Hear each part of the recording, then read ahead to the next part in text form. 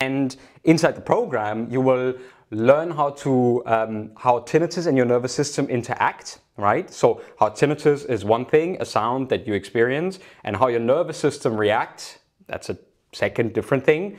You will also discover why your brain characterizes tinnitus as a threat, and it naturally does for all of us, also for me, for most of the people that, deal with bothersome tinnitus, and why it's absolutely not your fault, but it's actually your brain trying to protect and to save you.